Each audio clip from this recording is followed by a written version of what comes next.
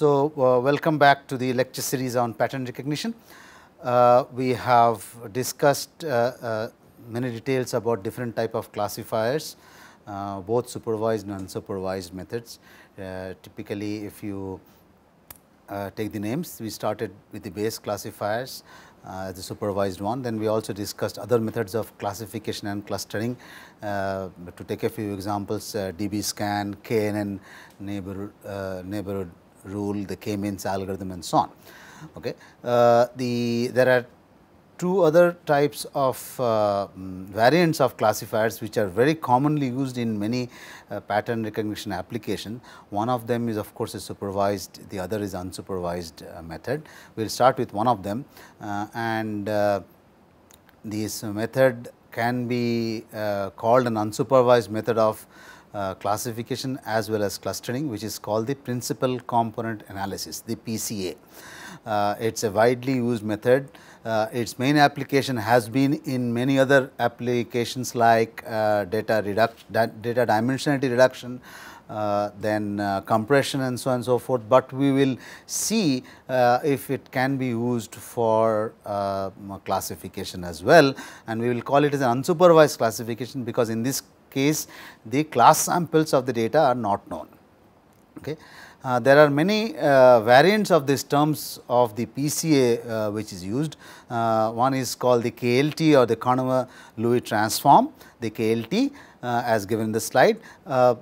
People also casually sometimes call PCA as an SVD, the singular value decomposition which we studied much earlier in the course under basics of linear algebra and vector spaces. Sometimes PC and SVD are used interchangeably, although I must mention it is not correct to use that, but one must remember why it is so, because SVD is or the singular value decomposition is the main tool or the method used for obtaining a PCA. So, what are principal components and what is the principal component analysis, and why SVD? Because we need to do some eigen decomposition. So, if you look back into the slide, it is based on an eigen analysis, the KLT or the PCA, and the main purpose of this is to obtain a set of eigenvectors which are derived from the eigen decomposition of a scatter matrix. Okay. We will define what is the scatter matrix. It may have been also used in other applications throughout this course or other concepts discussed, and we will have descriptions in this slide, so that in spite of whatever I tell you, you can always go back and look into this video with the slides describing concepts of PCA as well as SVD here, and we will also take a toy example at the end to describe what is this PCA. Okay. As we have been doing in many other examples, we do take toy examples in 2D and 3D. So, we will do that, but remember one thing, that this is involving eigen decomposition and matrix analysis. So, if you have not gone through that couple of lectures on matrix decomposition, please go through that, although I will have at least one or two concepts discussed with the help of slides on eigen decomposition or SVD. Okay. So, we aim to actually obtain a projection set that best explains the distribution of the representative features of an object of interest. Okay. This object of interest could be any particular pattern or any particular object which we are trying to retrieve from the image, but of course, this PC is applicable for any other type of data. People have applied it for speech signals, for other type of multidimensional signals which happen in practice, image, video, acoustics, speech, music, video, etc., and many other applications as well. And what is this projection set and what is this representation for the distribution? We will actually look at it. In some sense, you must remember, although we are talking about representation, this is a non-parametric, okay, or parameter free method of obtaining a representation of the data. PCA chooses a dimensionality reduction projection that maximizes the scatter of all projected samples. So, we will see that with the example what we mean by this scatter of the examples. The scatter is a very important term. You need to do that using we have done that using the covariance matrix when we talked of distance functions. Okay. And any method of clustering or classification which you do involves trying to look at the scatter of the data. So, when you look at the scatter of the data, it becomes very, very important to model that and use it for our analysis. Although the main aim is to reduce the dimensionality of the problem by PCA, and also in that process choose the best set of dimensions in a different domain. Okay. It is not like if you have an n dimensional data, just choose some arbitrary best m dimensions where m is less than n. That is not the main aim of PCA, but we transform it to some other domain, and that dimension of that projected domain will be less than the original dimension of the data. And in the projected domain, we choose certain directions where the scatter is maximized. We will see how this is done. Okay. So, that look at the last line, this idea is important, where we are talking about trying to maximize the scatter of the samples which are projected onto another dimension. So, carrying on the discussion on PCA, I have used a set of n sample images as an example, but it could be any other data. So, what this basically means is x1, x2, x3 up to xn are different image samples. Instead of image samples, it could be any other data. Okay.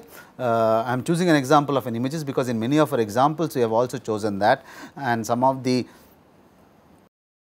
toy examples and analysis which we have done and which we are going to show also, we have used lots of image samples because that is an easy method of illustration and visualization which can help you to understand concepts better. So, what we are trying to see here, if you are given n different images, it could be any other data, mind you, but let us say n different images. These n different images pertain to one type of an object. Okay. One type of an object, within that we will have classes. Let us say you have image samples of fruits or image samples of cars, or even let us say faces for the example of person authentication in case of biometry. So, you are given n different image such samples, all belonging to the same or similar type, but of different classes. That means, if you have capital N sample images of m different individuals, say m could be 10, n could be 100, that means 100 sample images of 10 different individuals.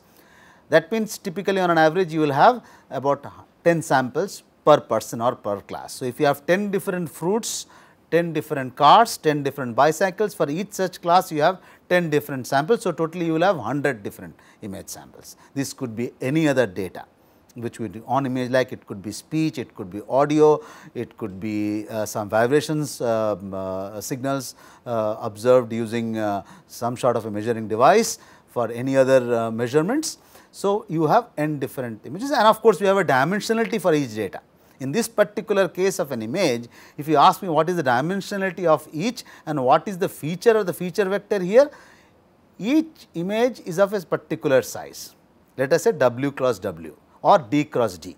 In that so, in such a case you will have the dimensionality for each data as D square or W square. So, if you look back, there are n sample images x1, x2, x3 up to x capital N. Each of this capital X is a vector of certain dimension depending upon the dimension of the feature space you are working with. If instead of images, if you work with a certain feature dimension, okay, because certain types of data set samples which are given for the purpose of pattern recognition, pattern classification or machine learning applications are given for a certain dimension. It could, the dimension could be 30, could be 100 or a few thousand, okay. And there are different samples given for all the classes put together or for each particular class. The total number of samples is capital N, the dimension will be D, and each image belongs to one of the small c classes. Okay. So, this capital C indicates the class level, okay, and typically capital C will be of course much less than the capital N, because for each class you will have a certain number of samples. So, average number of samples per class multiplied by the total number of classes should actually give you this capital N. So, remember once again, the capital X is the class level, small x indicates the data point of a certain dimension, okay. And what we want to do with the help of PCA is to do a linear transformation, mapping the original n dimensional image space data.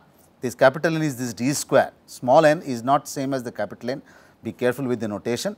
The small n indicates the dimension of the sample. Okay. So, if it is d cross d, d square is this small n. If it is w cross w image size, then n is equal to d square, and if it is some other feature data set, whatever the dimension of the problem d is, typically d, we have used d in many of our previous lectures as the dimension of the sample or the domain in which we are working, and here we just be careful that we are using the capital N, small n as a notation. So, we want to map or project, either a mapping or a projection you can think of, from the original n dimensional image space to an m dimensional feature space, where typically m is less than n, sometimes it could be much less than small n. Okay. So, the new feature vectors, okay, remember, so henceforth we will not discriminate image pixels or original data point from feature vector dimension. If you take the original sample point, that is also true. So, the feature vector was of size of dimension n, small n, and we are projecting down to a lower dimension small m, and we represent that by yk. So, xk is projected to yk, each of these yk is belonging to dimension m, and the linear transformation is given by this particular expression here. Okay. We talk of a certain matrix. For the time being, you can think of this as a sort of a weight matrix, okay. But this is the one which is responsible for the mapping or the transformation from an higher dimensional description or data space n to a smaller dimension m. So, if you look back here, xk is actually of dimension small n, which is larger than the dimension yk, which is m here, and since small n is more than m, we have seen that in the previous slide. So, the w is responsible for the transformation. So, what will be the dimension of the size of the w? It will be n cross m, because this is of size m, this is of size n. So, it is a matrix with orthogonal columns representing the basis in some feature space. So, we want to find out this w, that is the purpose of PCA, is to find out what is this w which will map x to y, such that you not only have a reduction of the dimension, but you also have some nice properties, like in the new dimension m of size m, to be very precise, these samples yk will have some properties of maximum scatter along those dimensions.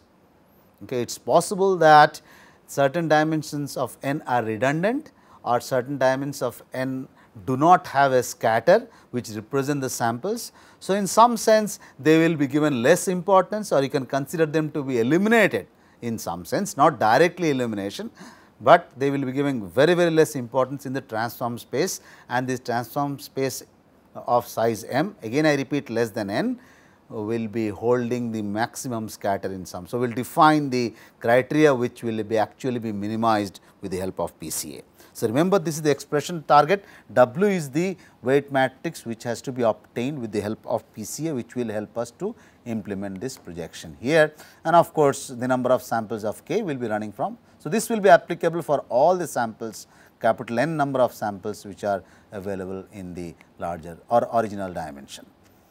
And to implement this, we look at an expression of a scatter matrix ST here, which is given by this particular example. We have already defined what is this xk. K is the index for the number of samples running from 1 to n, and mu indicates the overall class mean. Mu indicates the overall class mean for all the samples. So, xk minus mu basically means you are subtracting the overall class mean from the number of samples, correct. You are subtracting the overall class mean from the samples. If we look at the expression here, xk minus mu can be considered to be a column vector, and xk minus mu transpose will be can be considered to be a row vector, and this resultant multiplication is also an outer product. Okay, the outer product, that means this product will actually give you an n cross n. So, small n cross n, because the dimensionality of the problem, when n is the dimension. So, that is what you will get, sum over all the samples. So, you subtract the mean from each sample, subtract the mean from each sample, create the outer product, sum all of them up. That will give you the scatter matrix for the overall sample. Okay. What these scatter matrix properties will have? It will have some properties related to the distribution of the samples. Remember, it is a non-parametric value, it is just a matrix indicating the samples which you have. And another expression of the sigma ij, which can be considered as, this is nothing new to you. It is if it is an element of the scatter matrix, it can be visualized to be the expectation of this. So, we have seen this scatter matrix, which is another term so, if you look at the expression, you will actually going to get the covariance matrix. Along the diagonal, you will have the variances, and along the off diagonal terms, you have the correlation between two particular dimensions I and j for an arbitrary element I comma j. Okay. So, capital N is the number of samples in the image, and mu is the class mean for all samples of images or any other data, and the scatter of the transform feature vectors. We will prove this very soon. After you have done the transformation using W, it will be actually having the scatter as given here. So, this is the scatter after you have done the transformation. What is the transformation? Let us go back. This is the transformation we are talking about. So, if capital S is the scatter of x, then the scatter of yk will be given by this particular expression here. This is the scatter of the samples yk if st is the scatter of samples in the original domain of xk. Okay. So, this we will prove this and show why this is so, and live with a little bit of analytics, and we will show that this type of W transpose st multiplied by W will actually maximize the scatter along the certain directions in a certain order based on PCA. So, we have to choose the W, that is our main aim in principal component analysis in PCA. W optimal, this subscript indicates that we remember you can choose any arbitrary W, but it does not will not give you a PCA, it will give you some transformation. If you take a random set of values for a matrix W of size m cross n and you can project the samples, yes, you can get a lower dimensional mapping anyway, but it will not satisfy the criteria of maximum scatter along certain directions in reducing order. We will see that those properties with the after projections to yk, that will not satisfy. Remember, so we are looking at a optimal value of W, which is chosen to maximize the determinant of the total scatter matrix of the projected sample. So, this is what we are looking at, that if you choose certain W such that this particular value is maximized. St, what we have seen in the previous slide, is the scatter matrix in the from the original samples x in the dimension n, small n, and if you choose a W such that this expression determinant of this matrix is maximized, we will call that as a W, and the Wi, which are basically the columns of the W, is the set of n dimensional eigenvectors of scatter matrix St corresponding to m large n eigenvalues. You can check this proof in many books, including the book by Fukunaga. So, I am avoiding the proof here. What this basically means is that if you look at the n dimensional eigenvectors of St, so there comes our decomposition based on eigenanalysis or SVT, which we have to do to get the n dimensional eigenvectors of St. Using that, if you construct the W, and if you do that corresponding to the m largest eigenvectors, then you will actually form your W, which will be optimal to give you this maximizing criteria of scatter in the transform domain. So, this is what we are maximizing. So, continuing the discussion on the PCA before we get to a little bit more analytics.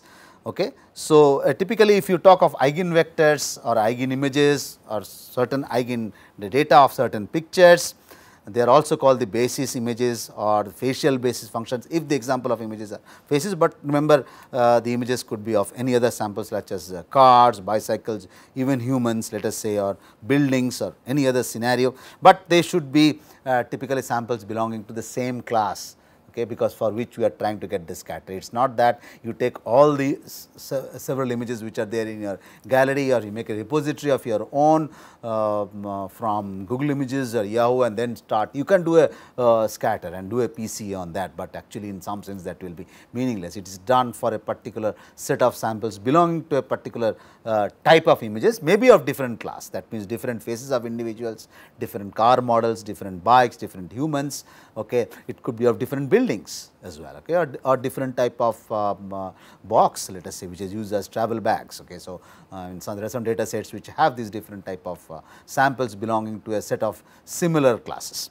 So, we are talking of images. So, they form the basis vectors, and any data, say if example of a face, it can be constructed approximately as a weighted sum of all the collection of images that define the facial basis or eigen images and a mean image of the face. So, what it basically means, this sentence is, remember you had the set of samples x in some n dimension, and assuming that you have done eigen analysis and find out what is the optimal w, correct.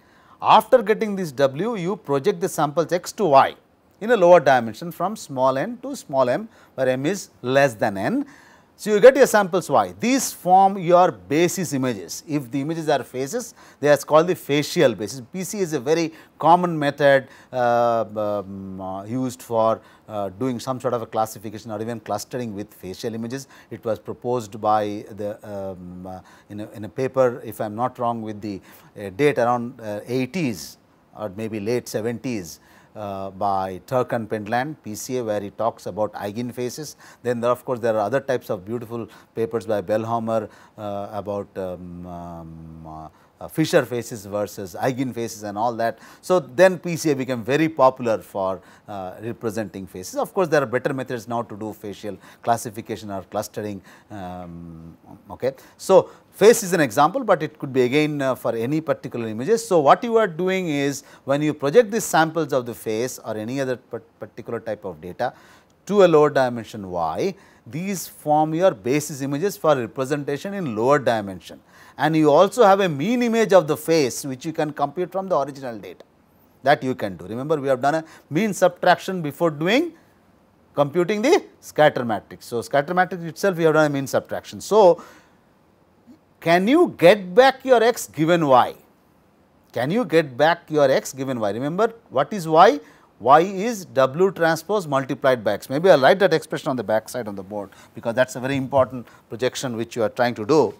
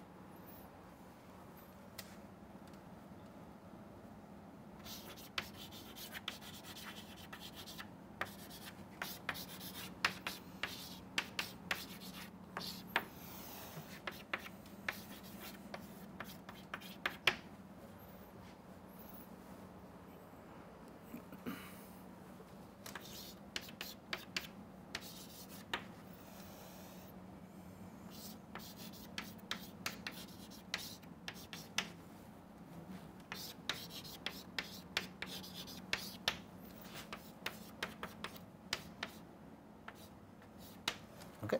So, we got all of these equations so far. This is what PCA is supposed to do, project it from a higher dimension to a lower dimensional space with m less than n, of course, but sometimes it is taken much less than m. W is obtained by a PCA, which will basically solve this, satisfy this criteria that it is going to maximize the scatter in the projected space, in the space given by this y, and this W is obtained from the eigenvectors of this scatter matrix. Typically, this is an unbiased scatter matrix. Sometimes you may need a normalizing term here, okay, and the corresponding terms in the scatter matrix is the same as the covariance matrix. And we will see how an SVT done on this scatter matrix will help us to obtain. So, there is a proof which I am skipping, which will give you this optimal, and then using this W you do the corresponding projection from x to y.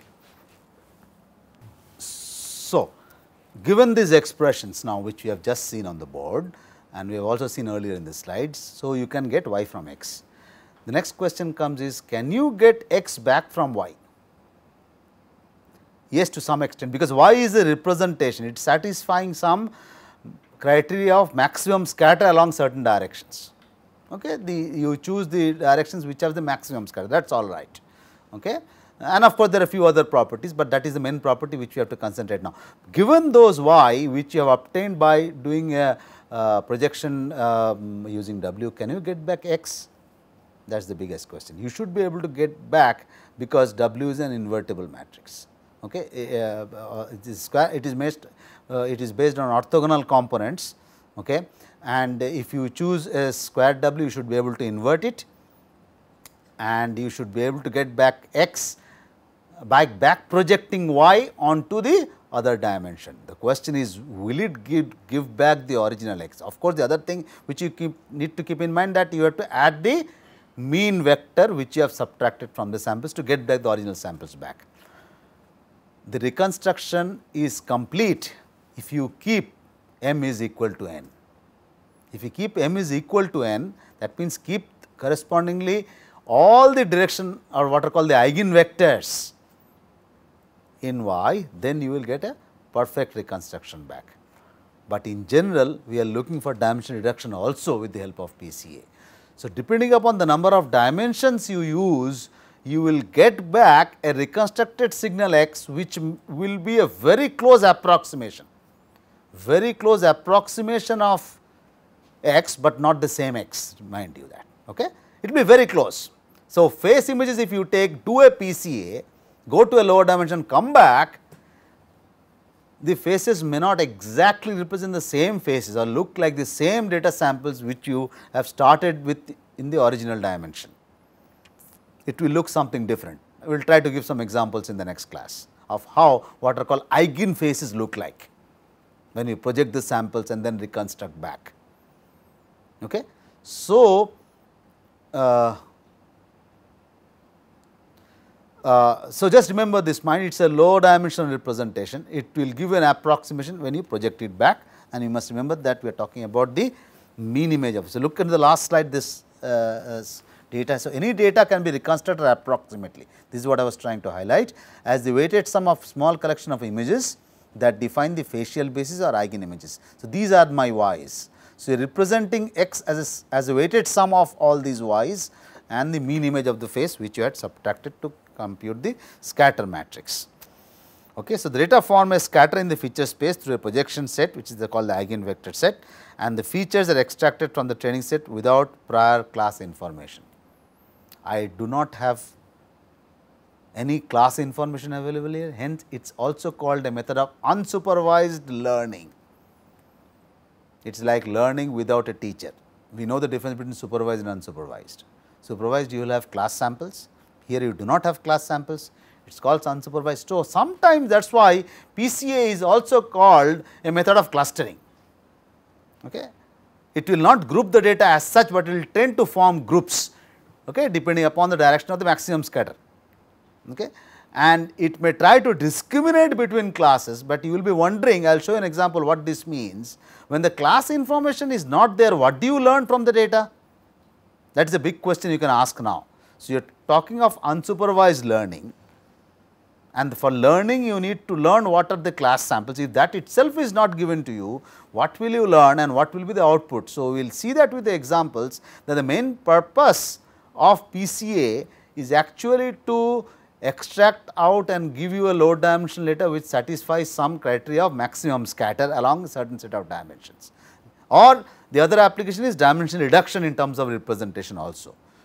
In some cases, this is driven towards a method of unsupervised learning, okay, with the hope that if you are extracting dimensions along maximum scatter, along the direction of maximum scatter to be very precise, the data will form groups along with their clusters, or they will form groups along the direction of maximum scatter as per the number of classes. So, if you have 2 or 3 different classes, they tend to form groups along those directions. That with that hope, we can call PCA very loosely as a method of unsupervised learning, although you must remember that that is not the main aim, that is only a secondary thought and an application of PCA which one can use. Actually, you cannot learn anything because in the true sense of the term in the field of pattern recognition, because the class samples are not known. But anyway, we will keep this in mind that the features are extracted without prior class information, and hence it is also called unsupervised learning. This is an example which shows what the scatter is. So, look at the set of samples here. So, you have a set of samples indicated by a certain color and a symbol. Here you have another class, second group, indicated by another set of symbols with a different color. And if this is a 2-dimensional example in 2D, what you expect PCA to give is the first eigenvector will give a direction as given by this arrow, which will say this is the direction in which I have the maximum scatter or the maximum spread or the maximum width or the maximum separation. Scatter, spread, separation, whatever term you want to use to give it a meaning, but we will use the word scatter henceforth, which could mean separation or spread as well.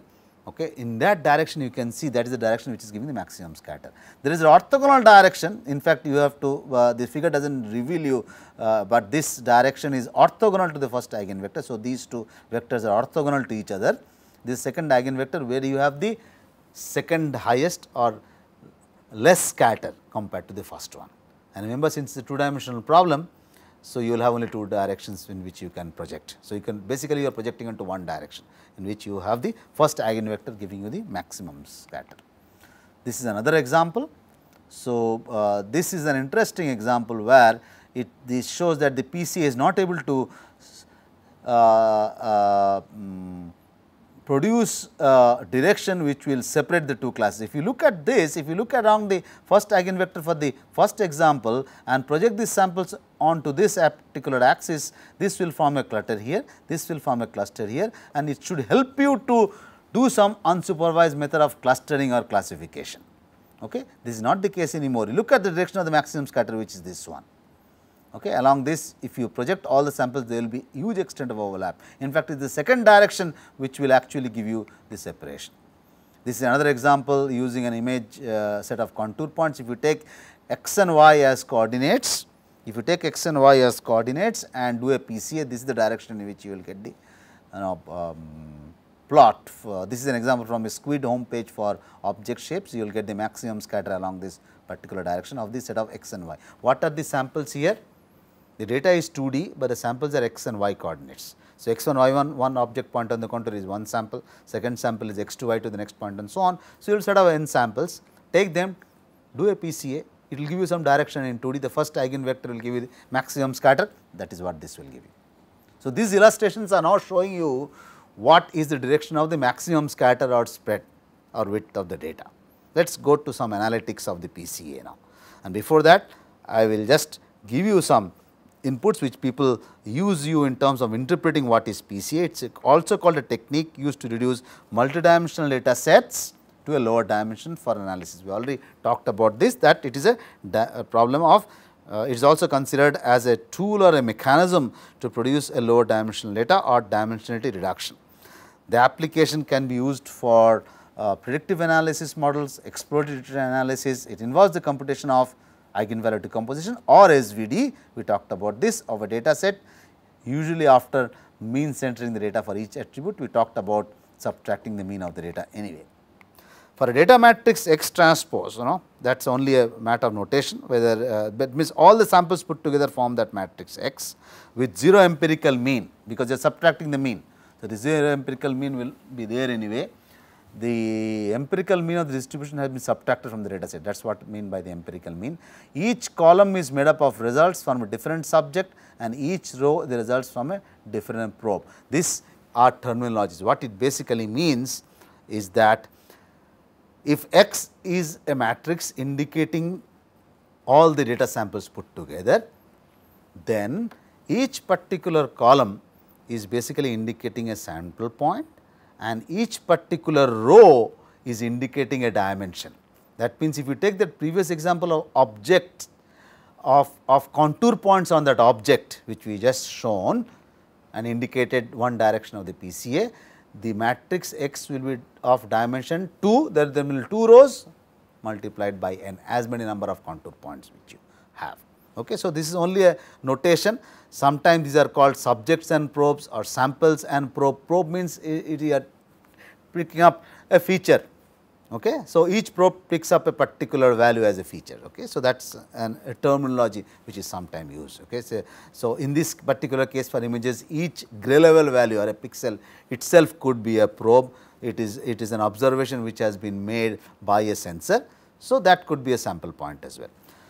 And this will mean when you are doing this on X, which is our data, that means the PC of the data matrix will be given by, remember, you are taking the X and you are trying to actually project onto Y using a W transpose, and it is also given by this matrix where the SVD of X, you can write if you write the SVD of X as something like this, okay. So, replace X by W sigma, the diagonal matrix, and another set of eigenvectors V. We substitute it here, the W transpose W, it is an orthogonal matrix. So, it will vanish and you will be left with this. So, this is another representation, but typically most people use this representation, but this is the if X you take the SVD of X and obtain this. So, basically what it means is W is obtained by the SVD of X, and it is the left set of eigenvectors because you have 2 sets of eigenvectors W and V. So, the goal of the orthonormal matrix W is to actually find this W out from the scatter matrix X and then use it to project to Y, and is such that the covariance of Y, which is also given by this. Now, we have a normalizing term Y transpose, this is diagonalized. Okay. So, if you take the covariance of the W, scatter of W, you will have only diagonal terms here. That is the basic aim, and the rows of the W are basically the, which is the basically the matrix used for projection, or PCA are the principal components of X, and they are also called the eigenvectors of covariance of X. So, unlike other transforms, there are other types of transforms which also exist in literature, like the discrete cosine transform, DCT, discrete Fourier transform, DFT, discrete Wavelet transform, DWT, Hadamard transform, other types of transform which exist also in literature, including in the fields of signal processing, matrix algebra, theory of communications and so on. PCA does not have a fixed set of basis vectors, it depends on the samples. Remember, W is composed of a set of eigenvectors, you derive them from the data. What is the data sample here? The capital X matrix. That means, if you change X, how can you change X? Very simple, take off a few sample points or add a few sample points, change a few set of samples, you have a different X. If you do a different, if you have a different X, you take the SVD of that, you get a different W, you get a different matrix W, and you will have a different set of projections now. Okay. So, the eigenvectors which are responsible for the data dimension, it depends on the data itself, which is different than the other type of transformations which exist in literature for other type of applications. Remember, DCT DFT has major applications in many branches of science and engineering, as well as discrete Wavelet transform for the case of multi-resolution signal analysis. So, they have basically a set of fixed vectors or representation matrices based on which you do the you do the projection, but here it is absolutely data dependent. And since we are we have studied so far that SVD is the main idea behind performing the PCA is based on SVD, we just have one slide here which indicates or gives you a revision of singular value decomposition. If you have actually have done a skip of the discussion which was done earlier in the class, okay, in one class when we discussed vector algebra and spaces. So, SVD takes a matrix A of arbitrary size n cross P, and the theorem states that you can decompose A into a unitary matrix W and another matrix T. V here both are orthogonal matrices and a diagonal matrix S given by this.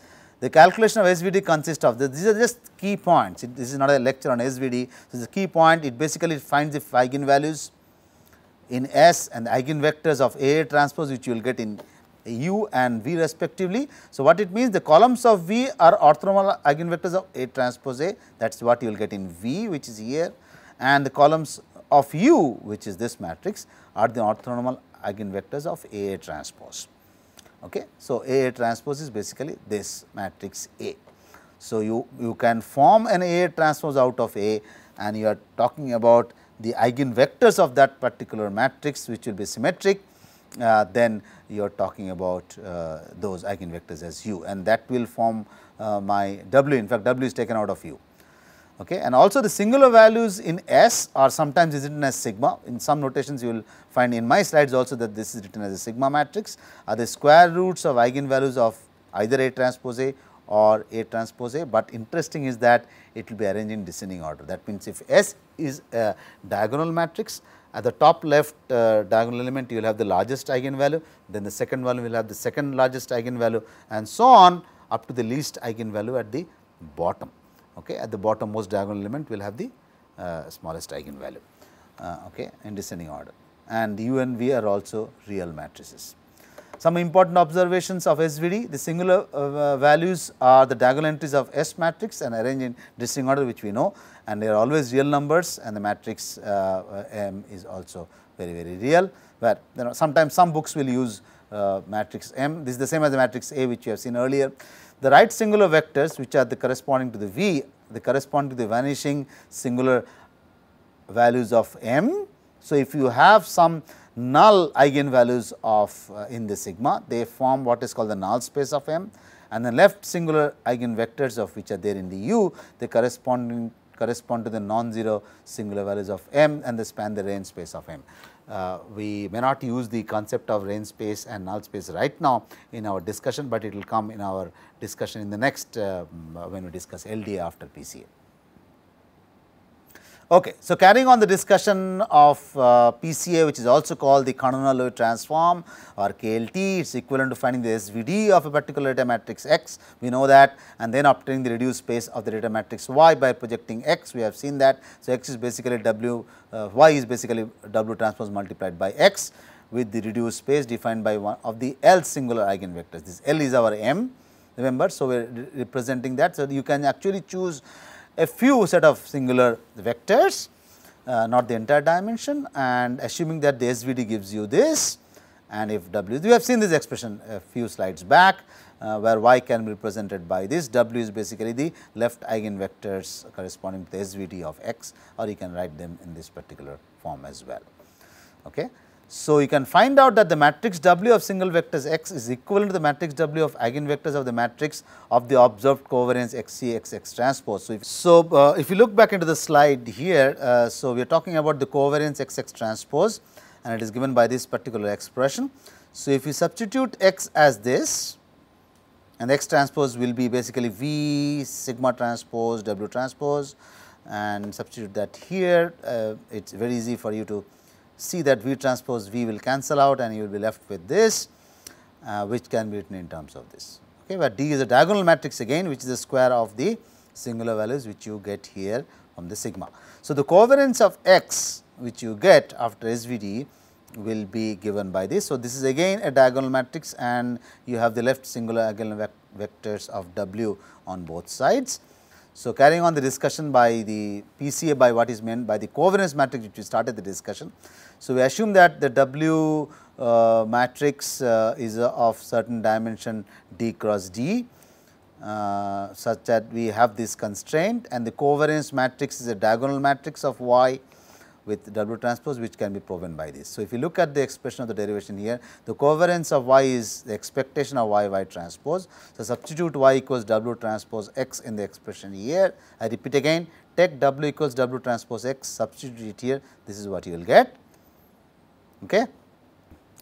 Then you get this, and you take out the matrix W out of the expectation term here.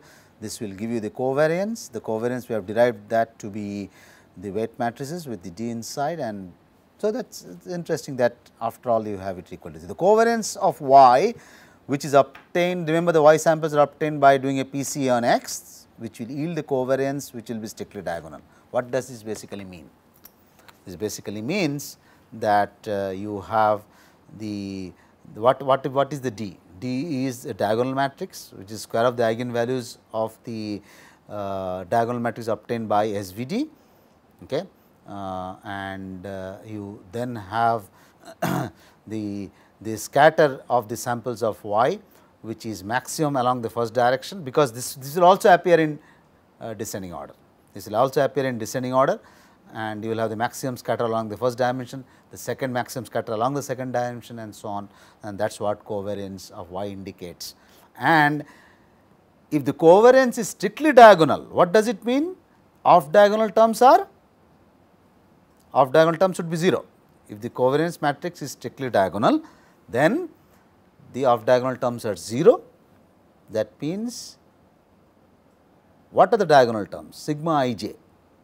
It being 0, that means there is no covariance, no relationship between the two dimensions, because they are orthogonal to each other, okay, and their correlation becomes 0, means that one data is completely independent of the other one. So, you are projecting onto a certain dimensions, in not only you have maximum scatter along the first, then the second and so on, you also do not have any correlation between those two dimensions. You have projected onto a dimensions feature space where the dimensions are independent of the other. The first is independent of second, third and so on. The same is to do with the second, it is independent of the first as well as the other one. So, if you take any two dimensions I and j, after doing a PCA in the transform domain, two arbitrary dimensions a and j, I not equal to j, they will not have any correlation, and that is what is reflected in the covariance matrix of y, which will give you a diagonal matrix.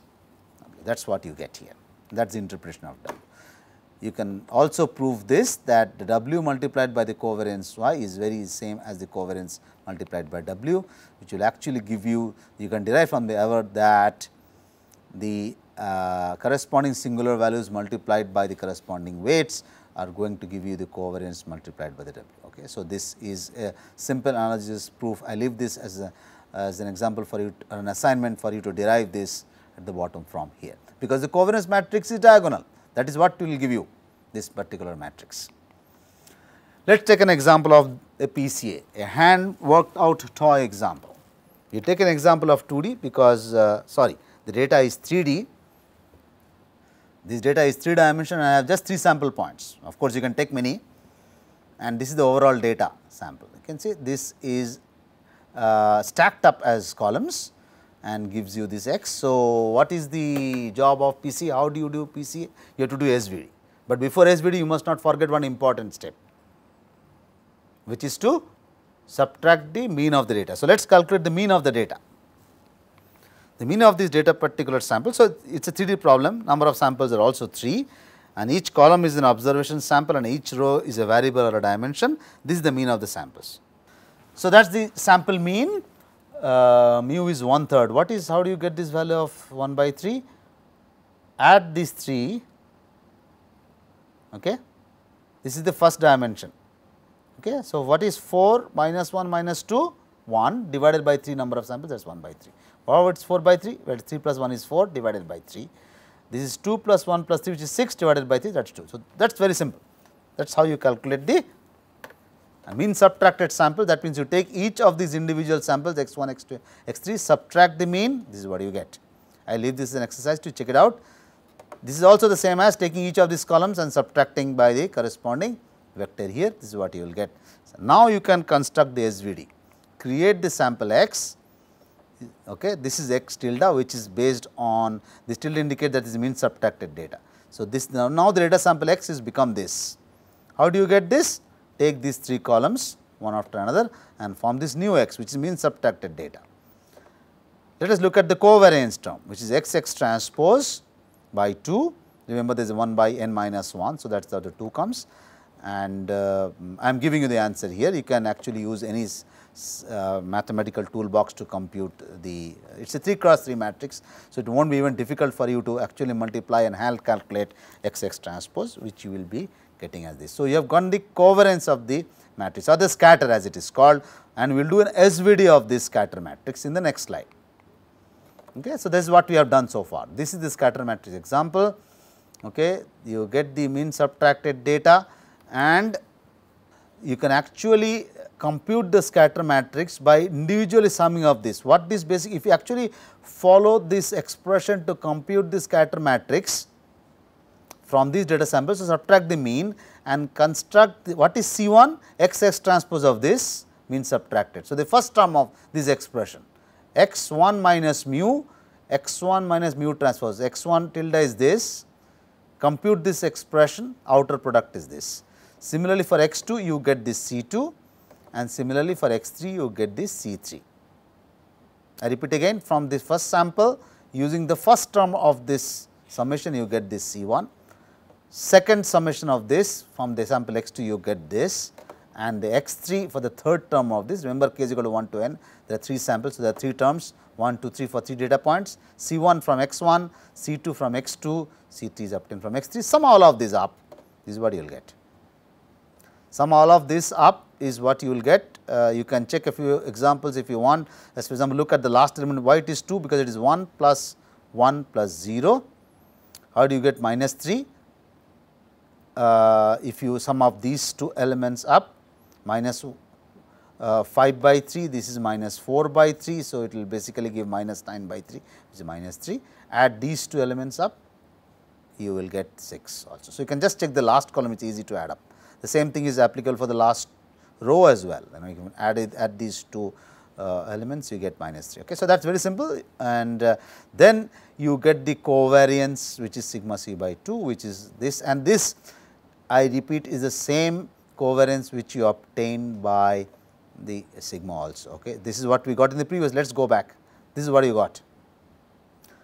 Look at the first term, it is 62 by 6. Let us look at the last row, it is easy to verify here. It is symmetric matrix. So, this will be 3 minus 3 by 2 1. I repeat, if you take the half inside, it will be 3 minus 1.5 and 1, correct. So, we will check whether this value is correct or not. Yes, 3 minus 1.5 1, this is same as this. So, you just have to divide by 2, you get the answer. So, you can compute this scatter matrix either using the expression or you can compute it as simple as a covariance one. So, it will give you the same.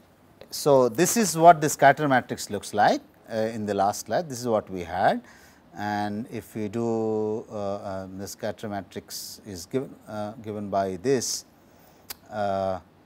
and you sometimes people take x transpose x instead of x transpose, you will get this matrix which is variant, it will not look the same. This is done sometimes if the dimension is too high, and but let us do SVD of both. So, I am showing you SVD of x transpose. Let us look at this. This is the actual one which has been proposed as the matrix, but this is just a variant, and let us look at if the examples are same. So, this is the correct one on the left hand side, and look at U of both the matrices, they do not appear same, but look at the diagonal matrix. The eigenvalues actually, if you are interested only in the eigenvalues or the set of eigenvalues for this x transpose or the data sample x, you can either take x transpose or x transpose x, the covariance scatter in whatever way, and compute to the SVD. The diagonal matrix will give you the set of eigenvalues, which is also sometimes called the eigenspectrum, because it is arranged in descending order with the largest value as the first element. The eigenvectors will not look the same. So, you must actually be very careful if you are doing PCA, that you take the, look at the slide, if you look back into the slide, yeah, x transpose, then you must do this, and these are the corresponding eigenvectors which will form your W. This is another example. Okay, this is a set of 6 points, they are arranged to create this x. So, I will quickly run through the example, the lack of time. So, it is a 2D problem in 2 dimension with 6 sample points. Again, each column is an observation, each row is a variable. This is the mean vector. How do you obtain this? Take the sum of the first row divided by 6 will give you this. Take this sum divided by this is what you will have. This is the mean subtracted value of this. That means, you take all the sample points, divide by this corresponding vector, this is what you will have. This is the covariance x transpose, x transpose x will give you something different. So, it does not matter which one you take, you can take x transpose here, because it is a 2 dimensional problem, but you can also do this x transpose x. This is the correct one to do, x transpose. Again, the covariance of x transpose as well as this means except means subtracted is given, and let us look at u, s and v. You look, the s is different, u is different, but look at s here as well. Okay. You can look at the first two eigenvectors, the eigenvalues are same, okay, but look at the V will be different. You can also see here that this being the V is equal to U here, because this is identical symmetric matrix. This is also symmetric. This is also symmetric matrix. So, in that case you can use the eigenvectors from any one of these U and V which are same. So, that is what to do with PCA. There are other types of variants of scatter matrix which are also available in literature, and we will look into those and see examples of another type of eigenanalysis and decomposition which is possible, and then compare both with an example when we look at these scatters itself. Let us look at a scatter matrix which is called the within class scatter matrix. This expression is now a little different than whatever we have seen so far. We had a scatter matrix in PCA where we did not probably have this subscript W, we had one sigma and we had xk minus mu transpose. What is different in this expression? Well, you see the mean has an index I for a particular class, okay, and this index I runs from 1 to C number of classes. So, it seems this scatter matrix now requires that you have samples belonging to each and every class separately grouped to compute this within class scatter matrix. That means, what is the scatter within a particular class? That means, you must know samples which belonging to a particular class. That means, if you have pictures of 10 different persons of face images or what are called facial image samples, then for each particular class or person in this particular case, you must group the samples belonging to that particular sample and then compute the expression, because you can't compute mu I unless you know the samples which belong to the ith class. So, xk are samples belong to the class xi. So, the class level must be given with this. So, I am not doing a PCA, you are doing something else here which we will describe soon. So, you sum them over all classes, and for each class you take the samples belong to the particular class xi and compute the scatter. The rest of it is same. Once you have the class mean, the data samples xk belong to the particular class, you can compute the within class scatter matrix. The W here indicates not the weight matrix, the within class is indicated by the W. Similarly, you have a between class scatter matrix. It is the scatter of the expected vectors around the mixture mean of the entire mean. So, look at this expression now. You have the overall data mean which you have used for PCA earlier. You also have individual class means, and using these means you form this expression which is an outer scatter of the class, outer product of the means multiplied by the number of samples, summation over all classes. So, you have within class scatter matrix with the data samples, you have between class scatter matrix which is mainly dependent on the class means, and sometimes casually people call that interclass and intra-class scatters. The intra-class intra-class scatter basically means within class scatter, within each particular. Interclass interclass scatter basically means between classes. What is the scatter? Okay. So, if you have these expressions computed as SW and SB, it has certain very nice properties. I will not be able to discuss all of them due to limitations of time. So, what is within class scatter? It shows the scatter of samples around the respective class expected vector or class means. So, around a particular mean, what is the scatter? Here, how the class means are scattered, that is the second term SB, the B stands for between. We will keep this notation of W indicating within class scatter, B indicating between class scatter. And the overall class scatter which we have seen, the overall mixture scatter of the data samples is a summation of this. This is just a property, the proof is given in many statistical books. Okay. And the criteria formulation of class separability needs to convert these matrices into a number. So, we will see how this is done, and this number should be larger when between class scatter is larger and the within class scatter is small. Why do you want to do this? Remember, forget this factor about converting matrix into a number, we will see how to do this. We will now form a different criteria using SW and SB. And remember, when we were talking about classification versus clustering much earlier in this course, what did we say? We say that the classification problem becomes easier and a job of a classifier becomes easy if the within class scatter is less and the between class scatter is larger.